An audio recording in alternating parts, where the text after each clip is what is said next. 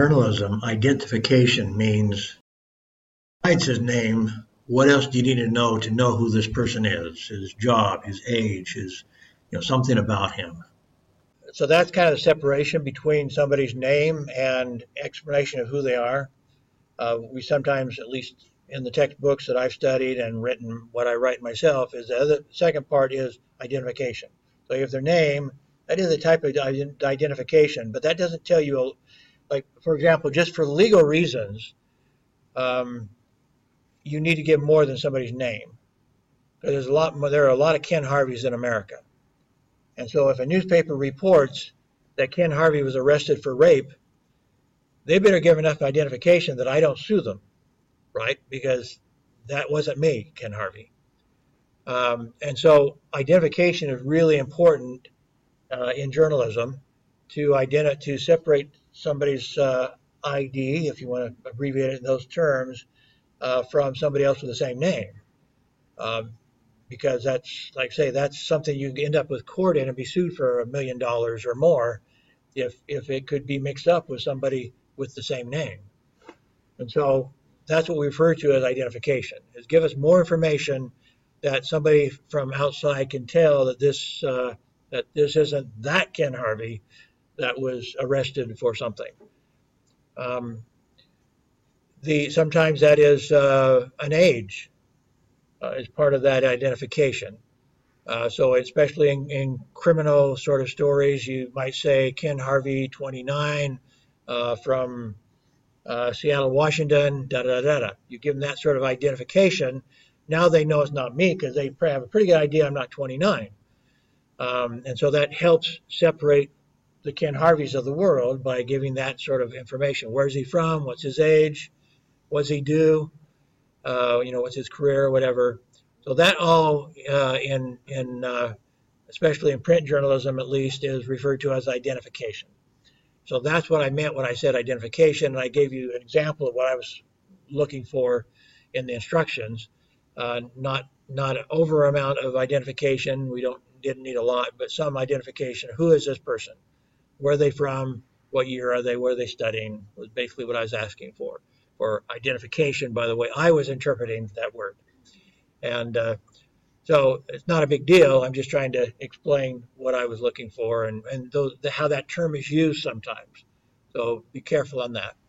In fact, I happened to do, when I was working at the daily newspaper, I became kind of concerned about this issue. And in my studies, I concluded that a lot of newspapers, including the one I was working for, could be sued successfully for not providing adequate identification.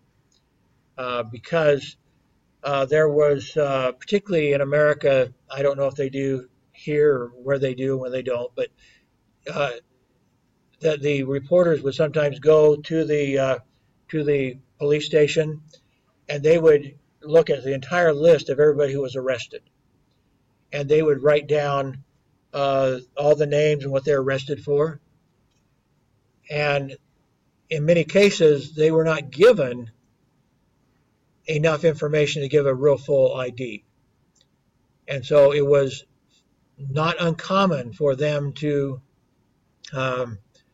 give say that so-and-so was arrested, and there would be more than one person by that name in the same city. They were arrested for something serious, like rape. And so my conclusion in my own understanding of communication law was a newspaper running that information, even though it was coming straight from the police, they were not giving enough identification to keep themselves from being sued. And so I suggested to my boss that it was worth doing a survey. In order to do the survey, I had to promise I would never publish the survey. So it's never been published. It was a good study that could never be published, except for the participants. And it was basically a survey of whether the editors of the daily newspapers throughout Washington State, whether they thought they might be sued for not having adequate identification in these criminal records that they were publishing. And it turned out, I have a copy of it. It's been a while since I read it, but I think anyway, there was a lot of concern. There was concern over it. They knew that nobody in the state had ever been sued for that. And maybe partly because they were getting it directly from the police. And so it's kind of the police fault that they weren't giving more information. But nonetheless, if it wasn't a majority, it was a large share of them. I think it was a majority of them felt like they were in jeopardy running those sorts of police records without adequate identification. So that's kind of the background why I do think about it quite a bit as I did the study, and it was actually a concern for the editors of all the daily papers in Washington, which I can't remember how many there were that I surveyed, but there are quite a few. And like I say, it was a good study. It was important information that I could not share with anybody because they didn't want to tell their readers, gee, you could sue us probably by what we're doing. So that was the last thing. They did not want that to go public, that half of the editors in the state thought that they could be sued for not providing adequate information or identification to separate one Ken Harvey from another Ken Harvey, another whatever, Joe Smith, or whatever name you want to come up with. So identification is an important factor in journalism. And that's what I was referring to in the instructions. So it didn't matter. I'm not going to, because there was confusion over terms that I didn't explain. Nobody's going to get penalized for that, but just so you know what I was talking about. But do read all the instructions as close, and make sure that I haven't graded project 1 yet because I was giving you a chance to do some rewriting on that. So I'll try to grade those in the next few days and get those back to you. So I don't know if there are any other problems that there was confusion over how it would be presented and so forth. There were some problems in your formatting. I can tell you this. Again, I'm going to try to ignore it. Some of you tried to do 2 columns in your Word documents, but it became the second column was not always real clear which story it went with when it broke into 2 columns. And so I think you would have been better off having just 1 column, not trying to do 2 columns. Not that you're going to do it again, but that's just formatting wise. I've seen some that were kind of confusing as to where this dab of text over in the right column, what it went to, because sometimes they were separated in strange ways by trying to go with 2 columns. So would not have wanted you to do that. And I guess you do have some responsibility for just looking at it and saying, does this make sense? I don't know why people thought they should go with 2 columns.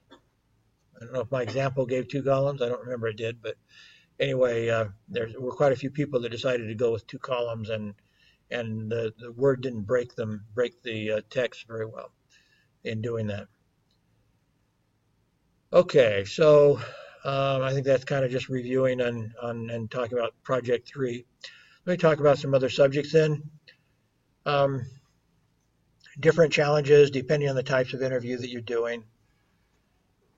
So, for example, interviewing politicians. How to handle politicians. And I would say this could expand to other people as well. It's usually not hard to get a politician to talk because they like to talk. And they like to see themselves on camera. They like to see themselves in the newspaper.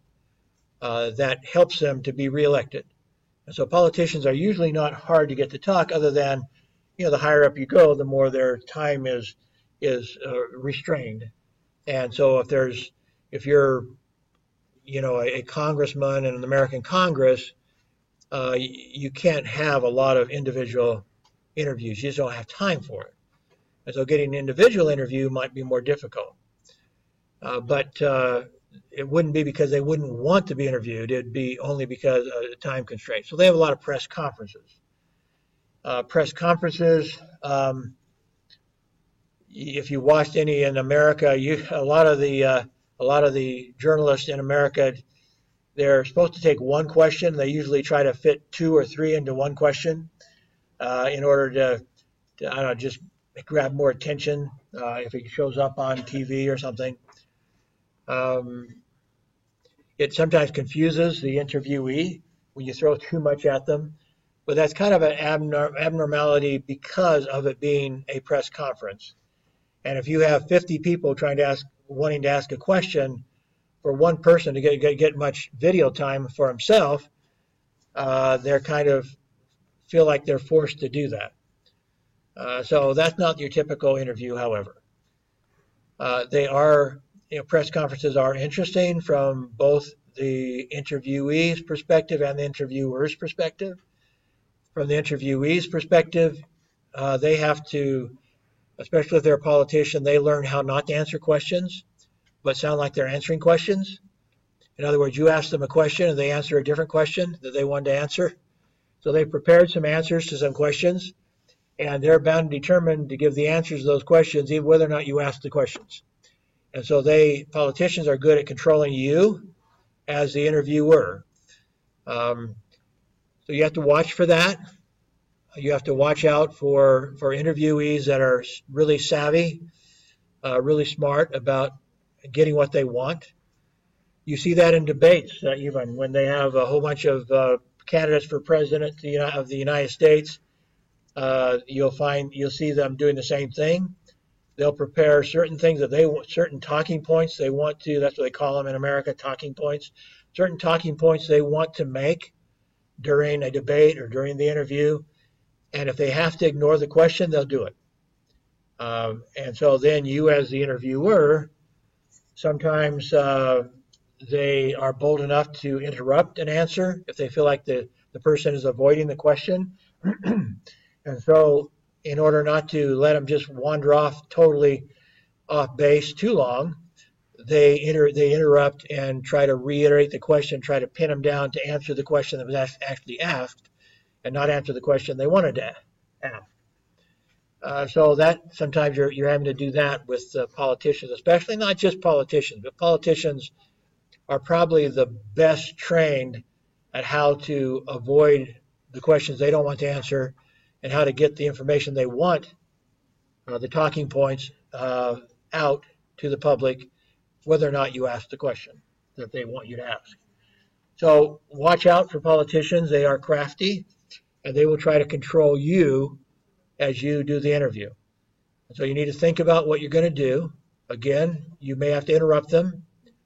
If you interrupt them too much, you're going to be seen as inserting yourself too much. There's a lot of interviews like that on YouTube when it comes to liberal journalists interviewing conservative politicians. They feel like that the liberals are not being fair, and they're being biased.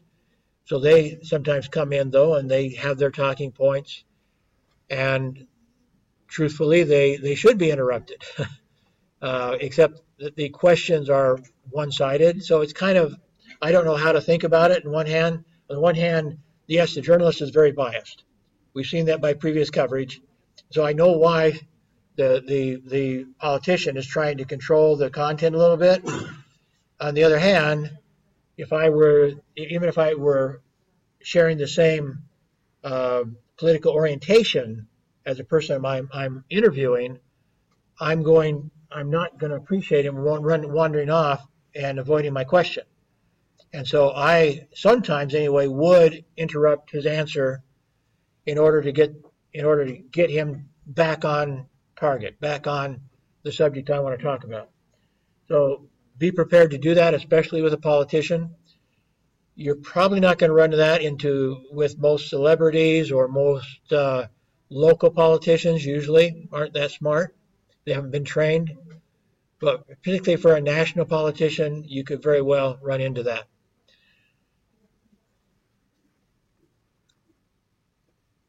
If you have, sometimes they will give slanted, distorted statements. How do you handle that?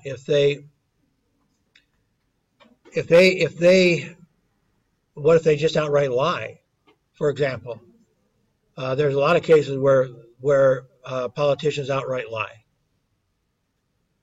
It is not against your code of, it should not be against anybody's code of ethics in a free society anyway, in a democratic and free market society, freedom of of journalism society, it is not against the rules to prove that he's lying. If you can gather the proof, that can be in the same story. So this person lies, and you provide the proof that he's lying. Now, again, having said that, again, I've seen a lot of journalists in America specifically think, let me see, their perspective is the person's lying when at least half the country doesn't think he's lying. So again, we're getting back into a lot of heavy bias in America right now with a very partisan media and a very sharply divided country because of that. And part of the problem is part of the citizenry is listening to, well, they're listening to their own favorite news. And so some of them are listening only to the liberal media, some are listening only to the conservative media, and then the result is a type of what we call groupthink. I'll put a few of these words up here. A couple of psychological problems that are happening. First off, the idea of groupthink is if you get in a situation where the only opinions you hear are those that support you, and everybody all your friends, all the people you respect, all share your ideas, then anything the more rigid becomes your thinking, and the less likely you can even consider anything outside of your conceptual framework. And in fact, in looking at it, one of the great authors, I remember his name. No, maybe it'll come back to me. But there's one author, when you get into working on your theses and so forth, you might want to read him. Anyway, if you just look up scientific revolutions, you'll find him. That's all I have to do is whenever I forget his, in fact, maybe I'll look right now. Whenever I forget his name, I just go to Google and say scientific revolutions, and they bring up his name. He's that famous, even though his book was written in the 1960s. So he's a long time ago, but he is kind of the definitive source when it comes to the way we think as it relates to communication and so forth. So I will just go get his name while I'm thinking about it, because you might need to refer to him when you start working on your thesis study. And probably as soon as I type it, I'll remember it. Thomas Kuhn. I don't know that I've ever met anybody with that name, so that's one reason I struggle remembering it. But Thomas Kuhn made note. Basically, throughout history, there have been revolutions in science, going all the way back to where, on the one hand, we were talking about the Earth being flat, or the Earth being the center of the universe, the sun going around the Earth, stuff like that. So there have been in science a lot of false science over the millennia and centuries of mankind. And so he goes back and looks at those scientific revolutions and what they might have in common.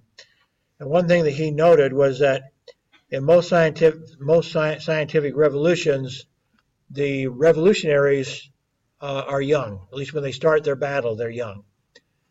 And one of the reasons why that's true is because I like to compare our minds to when I was, they still exist, I guess, but when I was young, there was a kid's toy, not really a toy, kind of like a game, kind of like an activity, we'll call it an activity, where they had long pieces of metal strip with holes in them, and you could build things, buildings and cars and towers and all sorts of stuff by taking these different lengths of metal strips and taking a bolt and a nut and bolting them together. So you can make an Eiffel Tower, you can make a building. They even also would produce small motors, so you could build a car and put a bolt in a car and it would actually drive. So they had more than just the metal strips with some of their anyway, what they call it erector sets was what they called it. Anyway, the mind is a little bit like the erector set in that starting when we're a baby, some would suggest even before we're a baby, before we're born, we start trying to figure out what the heck is going on around us. Okay, so even when you're a baby in the womb, you're trying to figure out what's going on.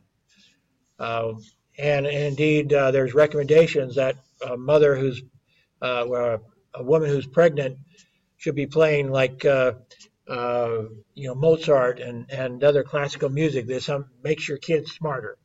Even in the womb, you start to help him start thinking about stuff. And so that's one of the recommendations.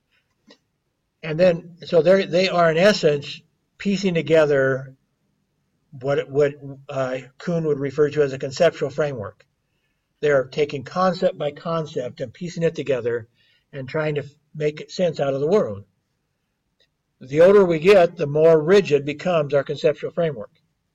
We have put all these pieces of metal together. If you start building if you can imagine building the Eiffel Tower with these strips of metal.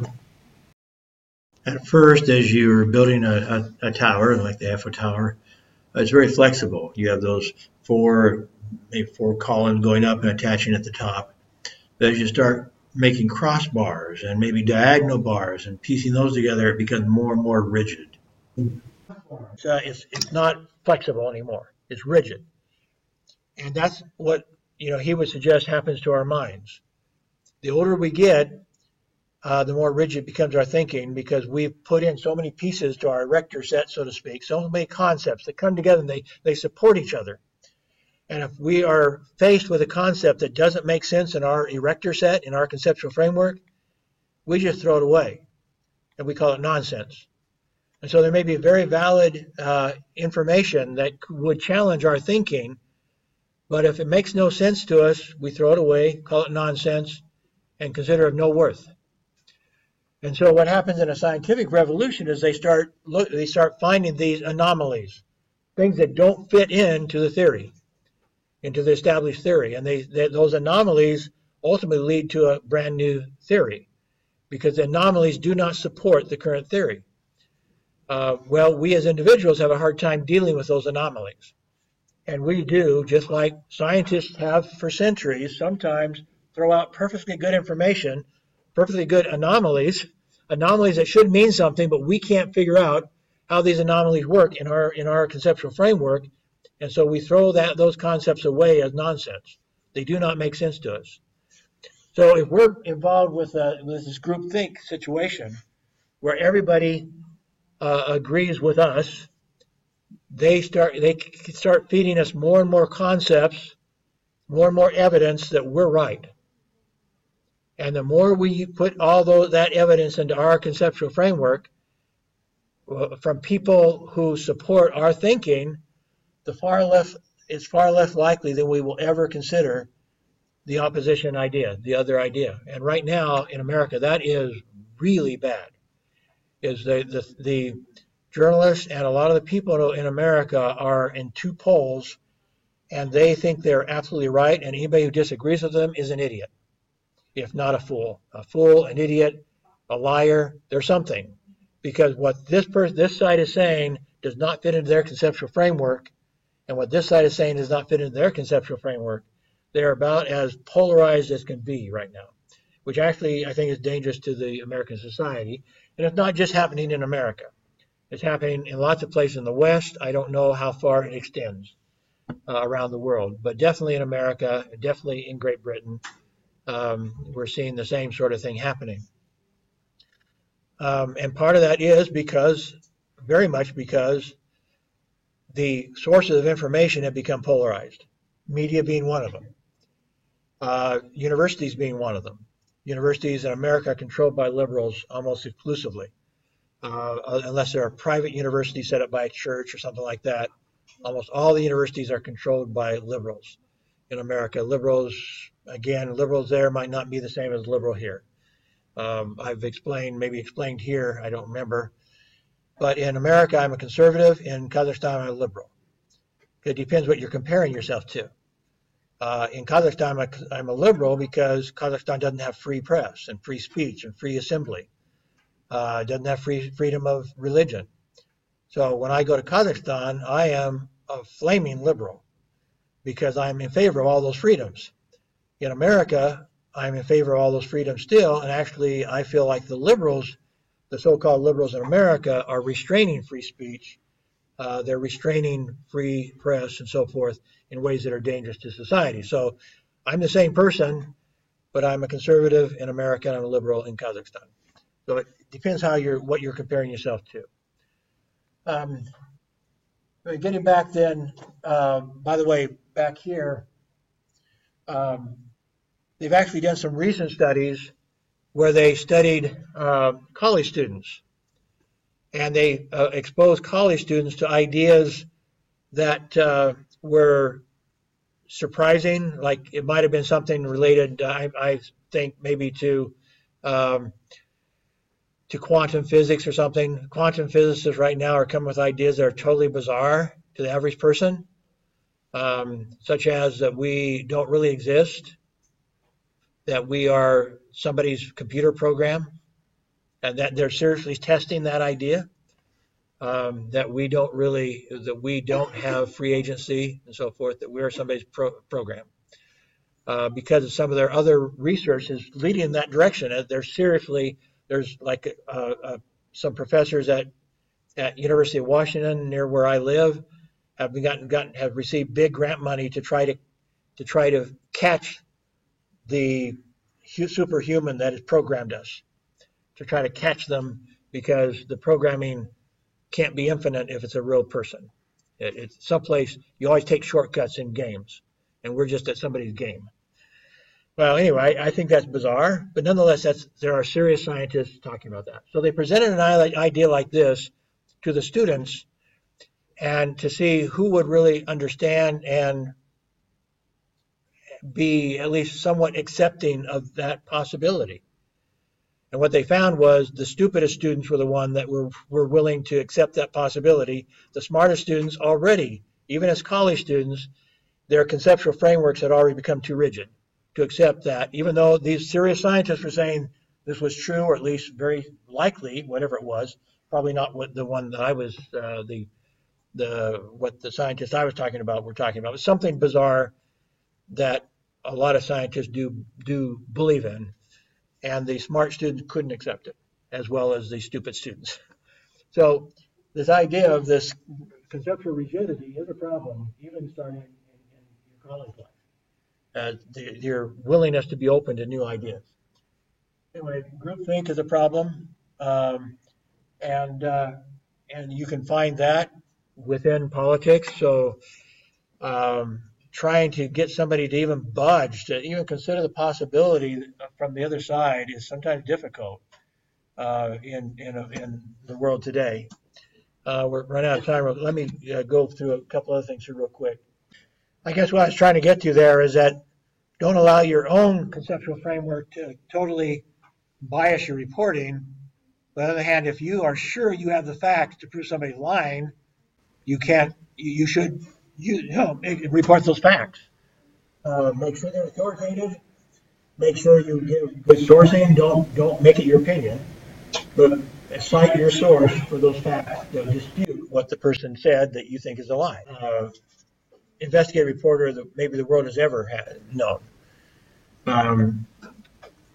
He had an incredible network of sources throughout government and throughout the world, to where he had an investigative story every day. He had a daily column. 900 newspapers in America carried his column, which was like twice as much as hardly any other column in America, because it was true. It was news. It wasn't entertainment. It was news, and considered very important that everybody wanted Jack Anderson's column because it was the cutting edge news. Two of my college classmates were on his team. One was his editor, and one was his #1 reporter that worked with him. Anyway, Jack Anderson used to say, when you're talking to politicians, the old saying is that you get half of the truth from one side, half the truth from the other side. He said that's not true with politicians. is not an additive process, it's a multiplication process. And when you multiply, you may know that when you multiply 1/2 times 1/2, what do you get? What's 1/2 times 1/2? 1/4. So his position was, when you're talking to politicians, you don't get 1/2 side from one side and 1/2 from the other side, because you multiply that, you get 1/4 of the truth, because they're always lying to you and always deceiving you. And so a lot of his sources were people were bureaucrats, people who were not politicians. They were people in the government, but not politicians. And he used to brag that he would find out information before the president did. He had that good of a network. We need more Jack Andersons.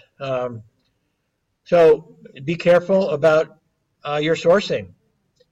A politician is not a good source in some ways, in that they do, on both sides, you'll get both sides twisting and turning the facts, and they may confuse your readers as much as anything. So try to go outside those politicians when you can to verify what's true and not true, because politicians are the least credible people in the world, pretty much the least. We talked about the nature of interviewing and how you kind of build. You need to think about that. How do you build up to your toughest questions? And then how do you drop back and try to calm them down a little bit so they'll talk to you in the future? But you can't avoid your tough questions. You need to build up to them and then drop down and end your interview on a more positive note.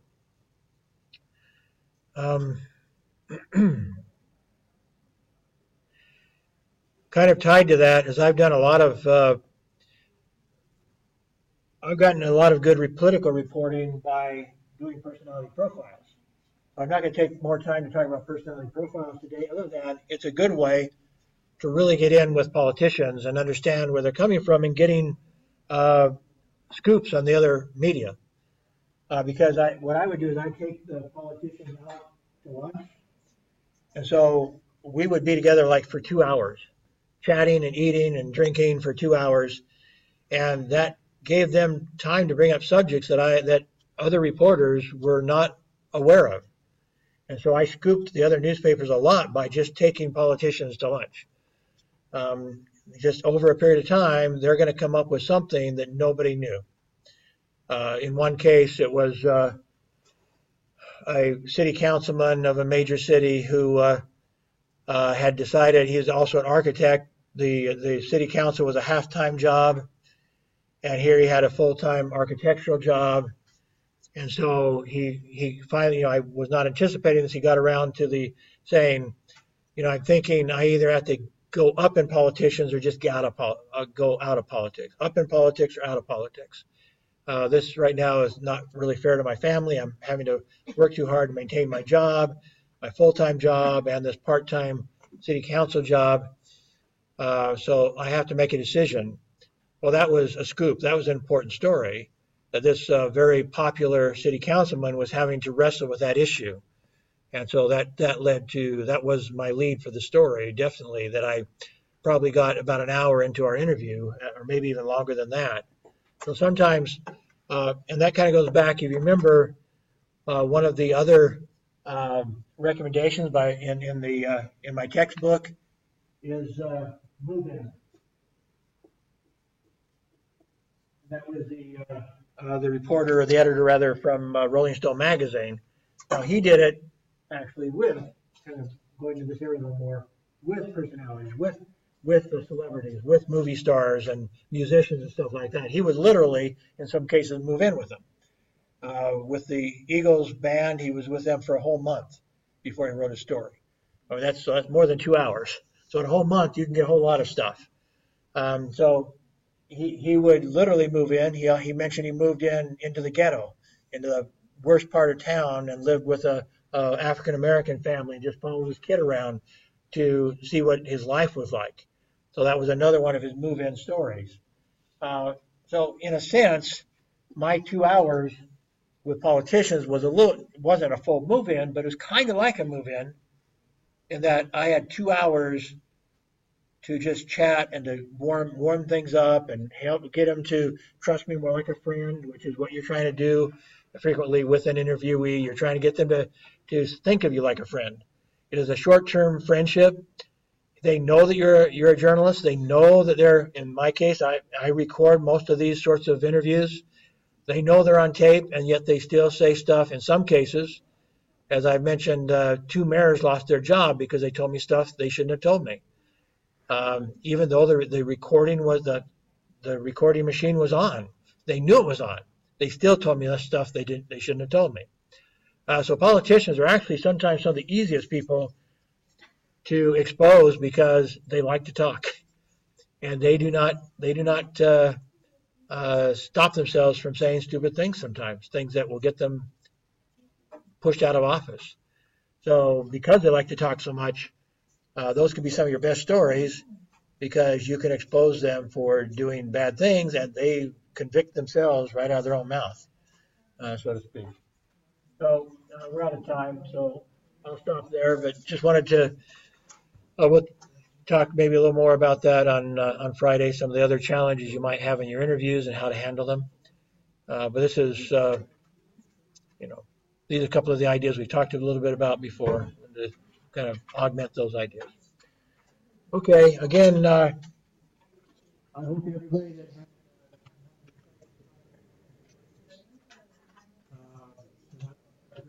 goes back to you. Okay, thank you.